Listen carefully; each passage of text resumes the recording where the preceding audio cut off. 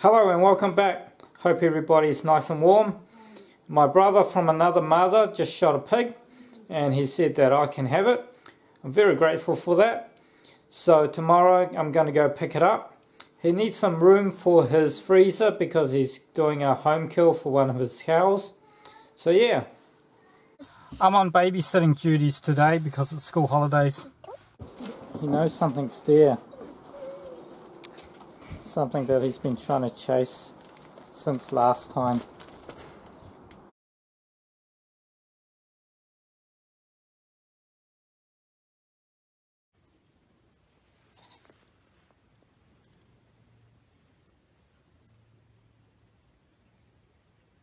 Well, you probably noticed something, is that bow looks familiar. That's actually my bow. I sold it to David a few months back when I was buying GC's collar and his GPS. I'm gonna hang it up here on this bar here. And I'm just gonna remove some mats because this is where I do my training.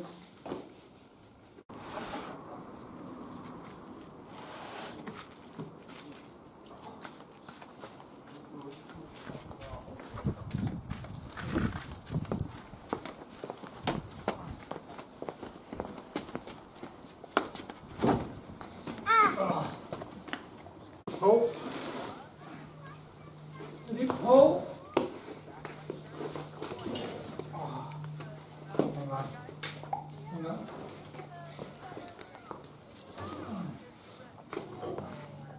I don't have a blowtorch, so I'm just going to skin it as you do with a deer or a goat, and we'll go like that.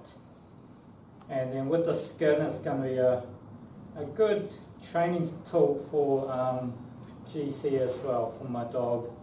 And there might be one or two parts which aren't that great, so that will be dog food. This is where, that's where the arrow went in, and didn't make a full exit, but that doesn't matter, did a job. And the only tool that I'm going to be using is a handsaw and a knife. This isn't really a how-to video. This is more like just me doing what is needed, and also not getting a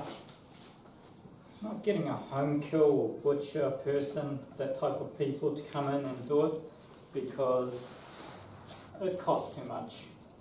There you go. Get used to that. Well, that's exactly what I was trying to do anyway. Just get him sniffing that, chewing on that, just so that he's used to grabbing on.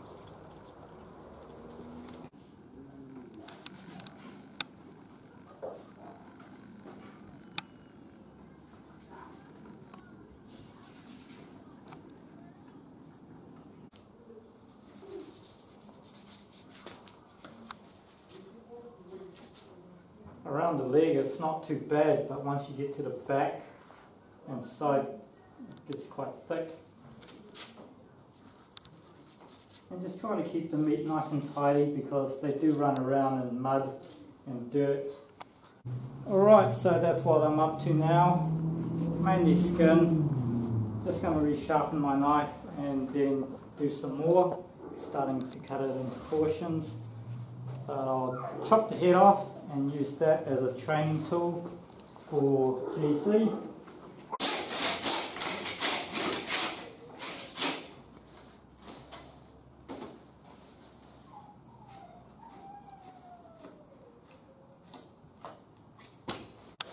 So David, the person that shot this pig, he's really lucky. He's got a hunting spot right outside his doorstep. So he's been baiting these pigs, been baiting a pig, or some pigs, and if the wind is right, they come around, and all he has to do is just wait for them and just put an arrow through it. Just notice the arrow went all the way through from one rib to the other rib. Quite a powerful bow. So all of that is all the ones that we're going to be cleaning up and freezing it and cooking it up.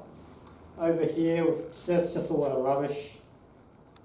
not really too much rubbish, to be quite honest. We've got a bit of fur which I'm going to put in Gigi's dog box when we're on our way to hunting trips and stuff like that. And that's just dog food, all the yucky stuff, bones and stuff like that.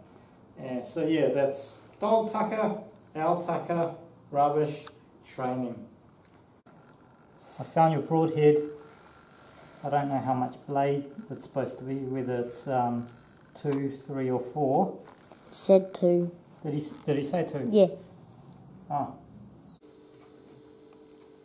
Everything's in the mess, but that's all good, getting sorted, and then going straight into the freezer. That's all done, ready to be defrost when we need it. Now we will be heading back out sometime in a couple of weeks, back to that spot where we saw that pig. So yeah, stay tuned for that one. And as for my bow, I'm going back to traditional archery, probably just stick with that horse bow that I've been using, and probably knock down some goats with that. So yeah, plenty of things to film, and yeah, heaps of things to do. See you on my next video.